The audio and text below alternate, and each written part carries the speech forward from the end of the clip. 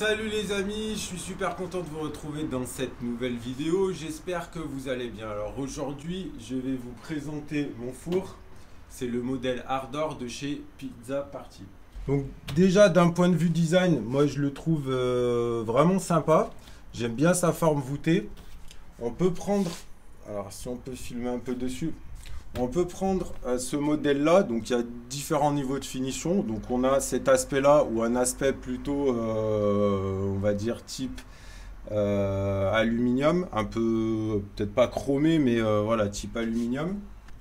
Donc à l'intérieur, l'allumage, on verra tout à l'heure, se fait par cette rampe sur le côté. Donc c'est ça qui va chauffer la pizza, le feu, pardon, voilà, sur cette rampe-là. Il n'y a rien au fond, il n'y a rien ailleurs dans le four. On est bien sur le côté, comme dans un four à bois. Donc on retrouve bien le contexte du four à bois. À l'intérieur, j'ai changé la pierre. Donc j'ai remplacé la pierre d'origine par une biscotto saputo. Je vous parlerai des prix tout à l'heure. Et voilà, on a bien la forme de la voûte. Là on voit le logo aussi devant. Le logo Pizza Party.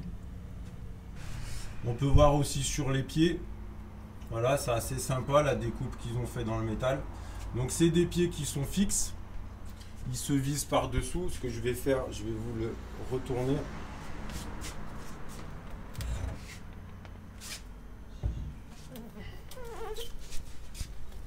Voilà, on voit le dessous, c'est des pieds en un seul tenant qui sont fixés sur le dessous. Donc pour le coup, il ne se plie pas.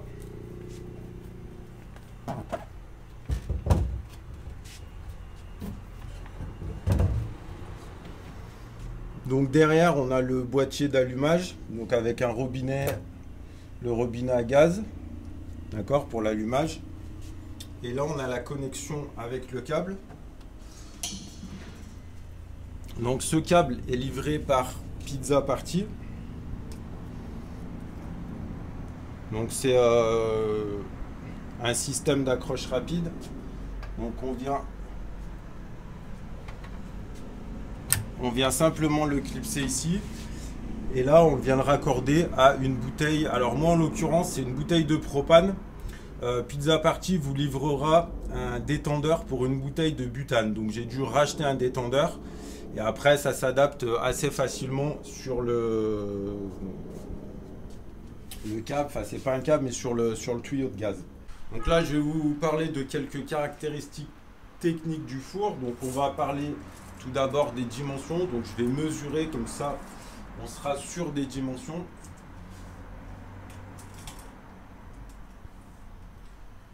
Donc dans la profondeur il va faire 57 cm.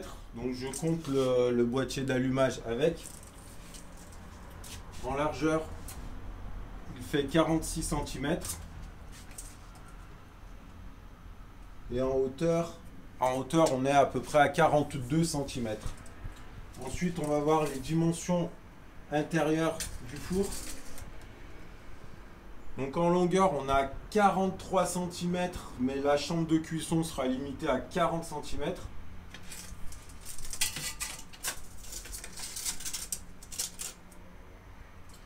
Et en largeur on est à 39 cm. Voilà, hauteur de la voûte 15 cm. Donc voilà pour les dimensions du four. Ensuite en termes de poids, donc pour le four avec la pierre d'origine, donc c'est une pierre en brique réfractaire, il fait 20 kg. Là comme ça avec la biscotto saputo il fait 18,4 kg. Donc c'est assez aisé pour le transport quand même. Bon, ça fait son poids, on ne ferait pas des kilomètres avec, mais on peut facilement le transporter. La température max annoncée c'est 550 degrés. Alors moi j'ai pas encore dépassé les 500 degrés, j'utilise pourtant du propane. Voilà, moi je suis plutôt température max 480 degrés, mais il a annoncé pour 550.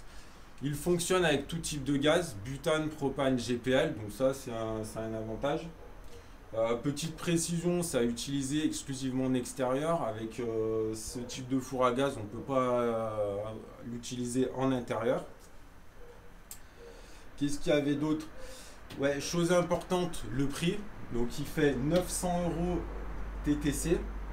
Avec la Biscotto Saputo, il fait 960 € TTC. Bon, pour moi, c'est un très bon four. Ça fait quelques mois que je l'utilise et j'en suis super satisfait. Je trouve que la cuisson des pizzas, elle est homogène, elle est très rapide. C'est facile d'intervenir dedans. Il est vraiment stable. Moi, c'est un four que j'aime bien. C'est un four que, au jour d'aujourd'hui, pour l'utilisation que j'en ai, c'est un four que je recommanderais. Donc ensuite, avec ce four, vous pourrez avoir des accessoires. Donc là, notamment la housse. Alors, je vais la mettre pour montrer ce que ça fait.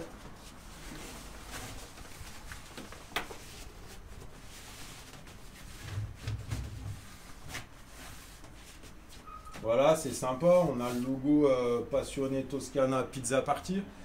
Donc pour moi, c'est un accessoire indispensable parce que le four va dormir dehors la plupart du temps, même si on est protégé comme ici sous une terrasse, ça prend la poussière, etc. Donc c'est quand même un accessoire que je recommande. Ensuite, on a la petite pelle ronde Pizza Party, la pelle qui permet de tourner les pizzas. Elle fait bien le travail, elle est efficace. Elle a même une rallonge, je ne sais plus où j'ai mis, mais pour des plus grands fours, on peut mettre une rallonge. Ce qui est livré avec le four, c'est l'allume-gaz. Voilà, donc ça c'est fourni avec, il n'y a pas besoin de le rajouter, mais par contre c'est un accessoire obligatoire. Il vaut mieux avoir l'allumage et enfin avoir la main assez loin de l'endroit où on allume. Et voici le détendeur qui est fourni avec, donc ça c'est le détendeur pour le gaz butane.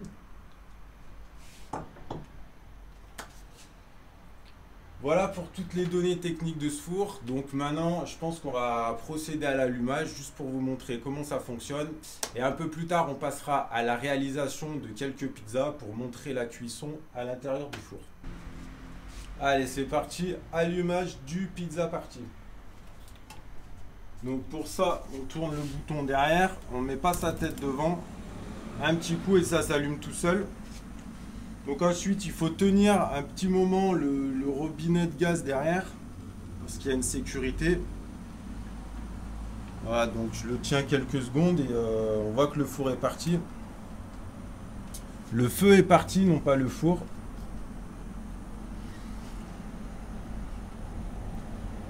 On voit bien la rampe de flamme là sur le côté.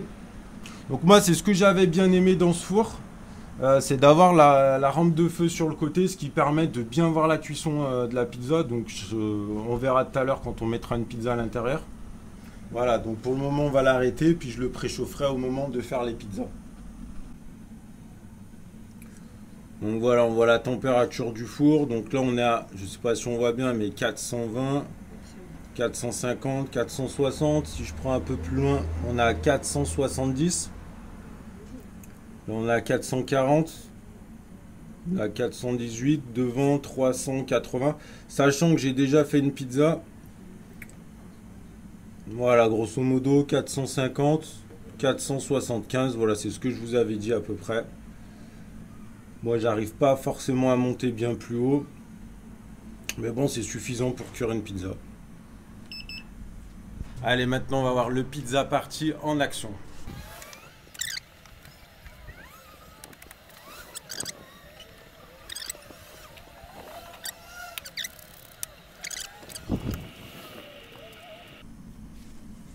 C'est parti.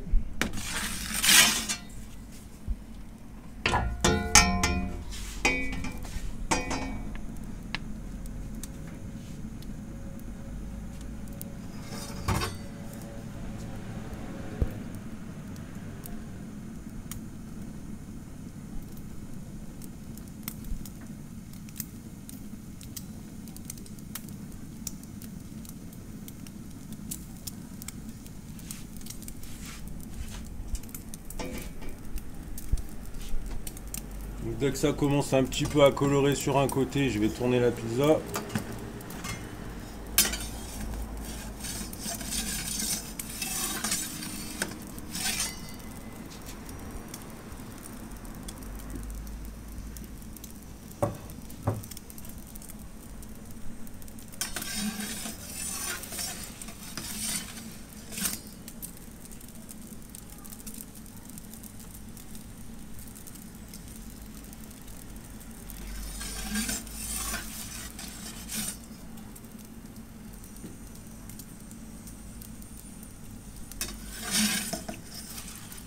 Donc là, je vais sortir la pizza qui est pratiquement cuite.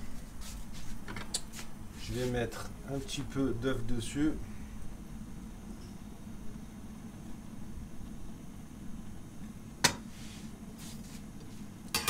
Et je vais la enfourner quelques secondes pour cuire un petit peu l'œuf.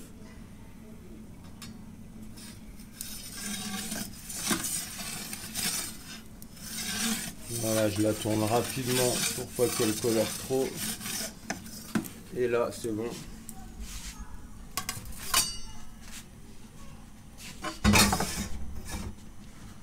Voilà ma super pizza cuite au pizza party. On a ajouté un petit peu de basilic.